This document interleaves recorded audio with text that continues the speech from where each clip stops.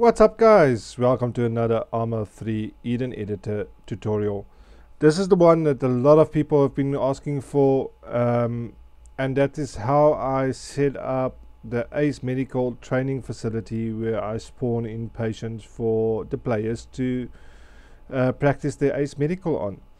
Now remember, to get this to work you have to set up the ACE medical system, which I showed in my previous video. But let's jump straight into it. So what we're going to do, we have to create some SQF files again. So let's go straight into it. We're going to go, you need to go Documents, Arma3 Profiles, Multiplayer, YouTube Tutorial, and I'm going to put everything into scripts. You're going to go Create New text document, which is going to be create patient dot sqf, and yes, that's what we want. Then we're going to copy over the script here. By now, if you've been watching my videos, you should be able to do this quite easily. Going to copy that over. Let's get back into that. Control V, file, save. Now you're going to make two of those. Both of the them will be down linked to Google's doc. I call it create patient.sqf and create patient1.sqf. And the reason for that is that you can create two patients at a time, and they're not creating the same unit either. Both is a survivor unit, they just look a bit different. So SQF files are done. Let's go back into the game. Now what you have to do now is you have to place down data terminal and place down a laptop. Okay, so the data terminal, once you've placed it down, you have to double click on the data terminal and you're going to post in this little script. This add action, all this does, it gives the user interface menu once you get close to the data terminal.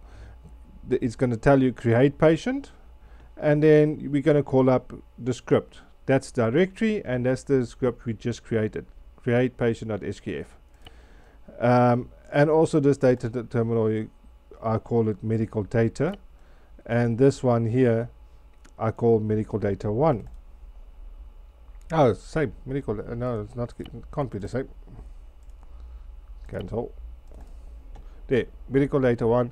Also going to add action, and here we call up the second script, which you're going to create exactly the same as I did with the first one. Create patient1.sqf. Remember, this will be in the Google Doc links down below as well. And this side, what this side does, it deletes the patients that you don't want anymore. So we're going to add action, delete patients. If it's type of B survivor _F, that is the one unit we spawn in to practice on. Or if it's part of BG survivor _F, that's the second one we score in. We spawn in. No unit player will be of that kind. Sorry. So it will delete those units. Now remember, before we set up medical facilities and all that kind of stuff. So let's go see how this works. Remember, I placed down two data terminals. One is called medical data 1, and the other one is just called medical data. And I placed a laptop, and I also placed some medical supply boxes so that you have got supplies, and turned them into a virtual arsenal so that it's got an unlimited supply of those. So you see it's selected as virtual. Let's go and see how this works. Play scenario and multiplayer. I obviously need to be a combat lifesaver.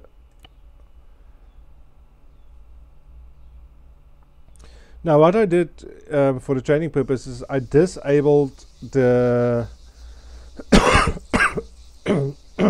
under the modules I enabled prevent instant death, so that the AI that you spawn in don't just spawn in dead. If the injuries are severe enough, they will spawn in dead. So let's go to one of the data terminals. You see there's the add action, create patient. It will give you a little animation. There's your patient, he's unconscious. Create patient. Spawns in your second patient. They should still be alive. You should be able to carry them and all that kind of stuff. No, this guy seems dead. Because I can't carry him. But this guy's still up. Now, if you decided you don't want your patients anymore, just click delete patients. Yes, this guy is dead, otherwise that's why it's not deleted. The cleaning script will delete him eventually. So let's try again. Create patient. Create patient. There we go. You've got 2 patients that you can work on. Obviously you can go into the arsenal, get some stuff and heal them accordingly. Let me just quickly run through the scripts and explain to you how the scripts work. The script in the init field of the data terminal and the laptop should be self-explanatory. Let me just run through this script quickly.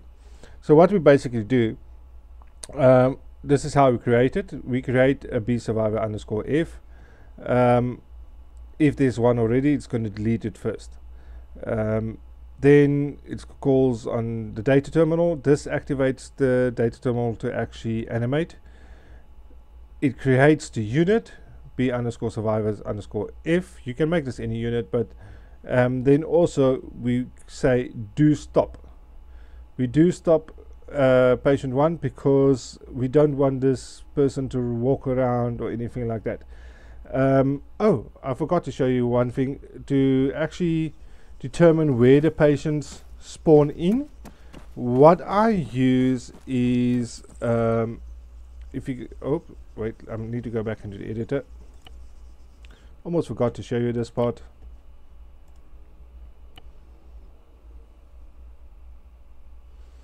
So you'll see, if you look here, you can't see any markers, but if you go into the map, you will find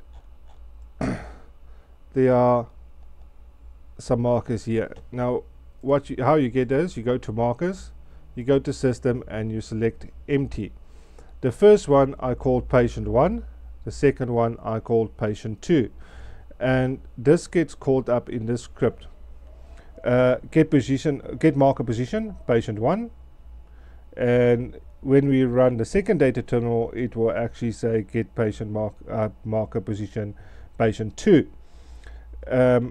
What it now does is it gives that patient a name, patient 1. So select random. This is the severity of the wounds, 0.3, 0.5, 0.7, 0.9. It selects a random number between those for the leg, left, right, body, head, hand, hand. And then it's going to select randomly what kind of wound it's going to be, a stab, bullet or falling wound. And then we call on ACE medical function to add that damage to the unit. Then we're going to animate the data terminal again just to close it, and it will give you a hint on your screen your patient is ready. Guys, I know this was done very, very fast, but so many people have been asking me for this and to actually show you how I did this. I hope this was clear. If I ran through too fast, please let me know. If anything is unclear, then I will go through, and if I have to make another video, spend more time, make it a longer video. I try and keep my videos 10-12 minutes tops. If I go, I don't want to split this into multiple videos. And there's a siren in the background, my apologies. There we go, it's far past now. So yeah, I don't want to break this in a couple of videos because that's going to get confusing. I have tested my setup of the medical facilities, and the medical vehicle actually does work. So guys, I hope this was informative. Please bash the subscribe button if you want to see more videos like this. Bash the like button if this was helpful and if you like my videos. share my videos around so you can help me get a few more subscribers. It will be greatly appreciated.